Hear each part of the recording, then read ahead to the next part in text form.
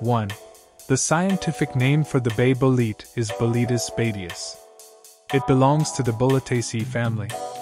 It is characterized by its cap, which ranges from reddish-brown to dark brown in color. The cap is often sticky or tacky to the touch. 2. Like many other mushrooms, the Bay Bolete forms a symbiotic relationship with the roots of trees. It exchanges nutrients with its host tree through this mycorrhizal association. 3.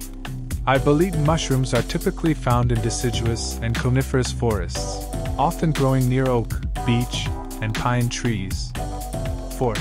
Bay Bolete mushrooms typically fruit from late summer to autumn, depending on the geographical region and climate. 5. The Bay Bolete releases its spores from the pores on the underside of the cap. These spores are then dispersed by wind or insects, aiding in the reproduction of the species.